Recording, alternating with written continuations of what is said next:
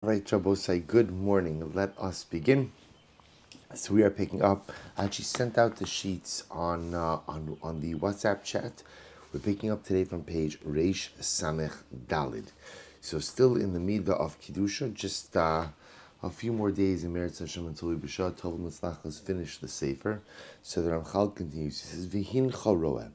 You can see through everything that we've learned.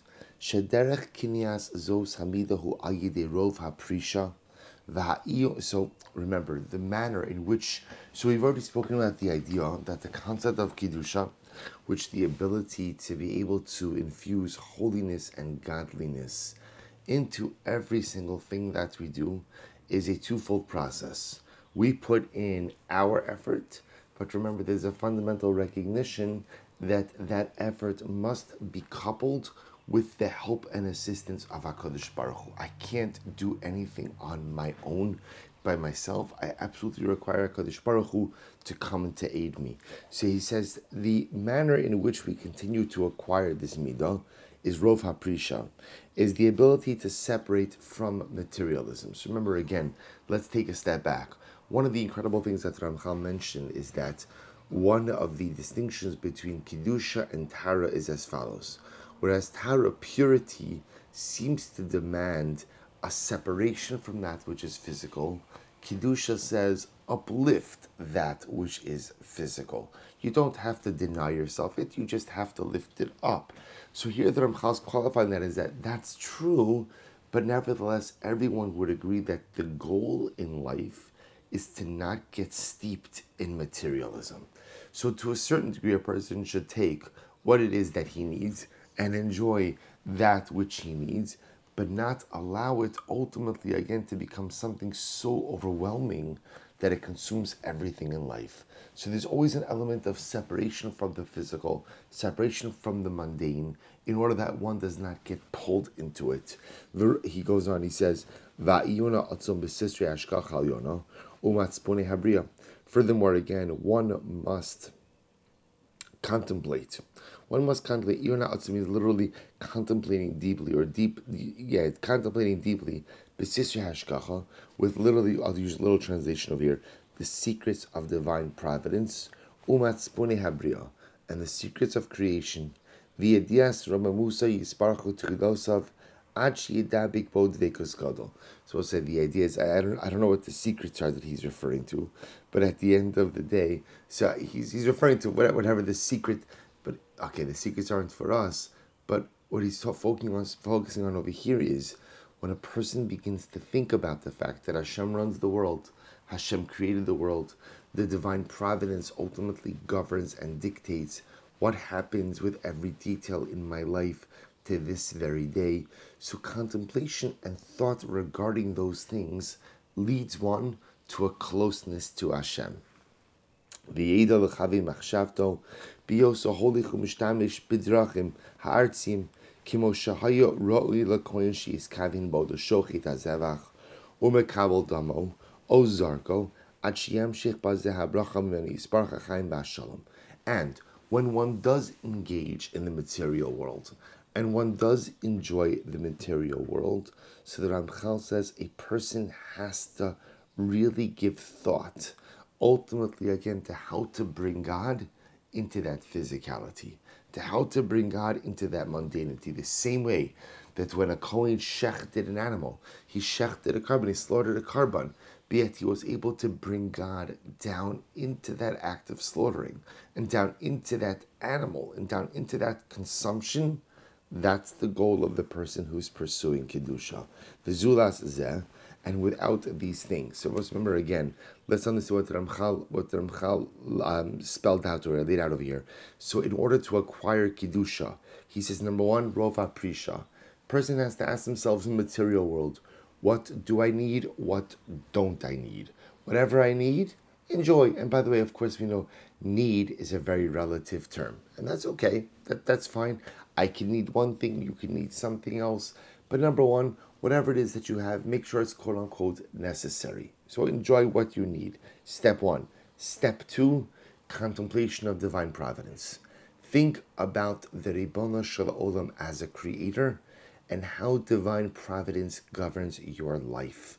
When you think about those things, where is HaKadosh Baruch Hu present in your life? Where do you see God in your life? Where do you see God in your circumstances? How do you see divine providence manifest itself throughout the day? Think about those things and you will feel closer to Hashem. Step number 3, bring God into your material life. The same way that the Kohen, it's incredible, he mentioned this before, the Kohen's day was very much consumed by material endeavors. Shechting karbanas, sprinkling blood, burning offerings, right? The carbon mincha, the carbon chatos, the animal offerings, the meal offerings, the eating it, the receiving of the hides, the giving out of the matnos kahuna, all the different things, all physical things, yet he was able to infuse incredible godliness into those things. That's our job, to bring godliness into the material. So says Ramchal, focus on these 3 things, and a person will achieve an incredible level of connection to Hashem. He goes on, he says, without these 3 steps, one cannot acquire the midah of Kedusha. V'yishar al kalpanim chamri, v'gashmi, kechol sha'ar b'nei adam. And a person, unfortunately, will just remain physical, material, like all other people. V'hine masha ozer lahasagas hamidah hazos, who is bodidus v'apisha rabba.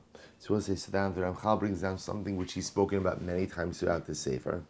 And to really acquire the Sefer, one of the things that's very helpful, he says, is hisbodidus, having time alone with yourself. Having time alone with yourself, time alone to think. V'apisha rabba, separating yourself from other people.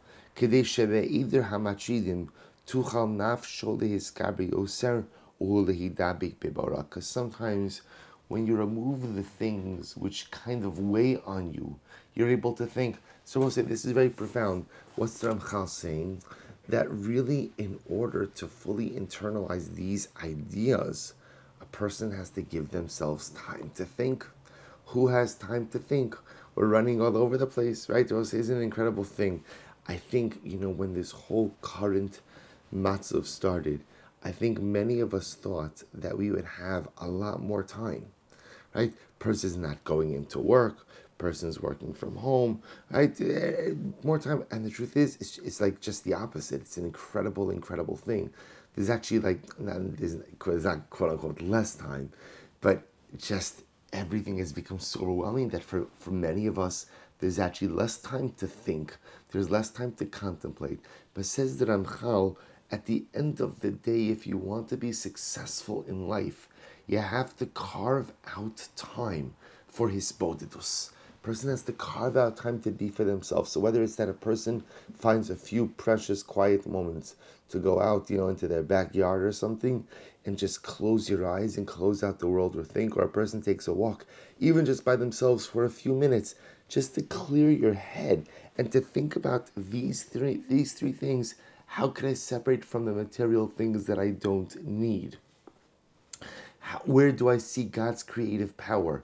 And how do I see divine providence in my life?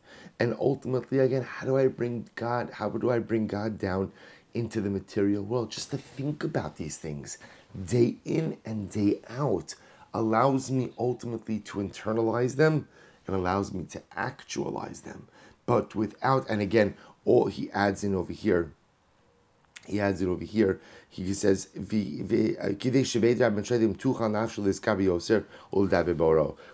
the ability to think about these things and to dwell on these things and to really just give it thought, it's impossible to internalize them. And if it's impossible to internalize them, then unfortunately, again, that makes the acquisition of Kedusha itself a bit more difficult. All right, well, so we'll have to stop over here. We'll continue in Meretz Hashem. My goal is that in Meretz Hashem, by Wednesday, we'll finish the Sefer. That's the goal. So between tomorrow and Wednesday, we'll finish. Yeshkach, we'll stop here. I'll pick up on page Reish Samech Dalet tomorrow. Shkoyach.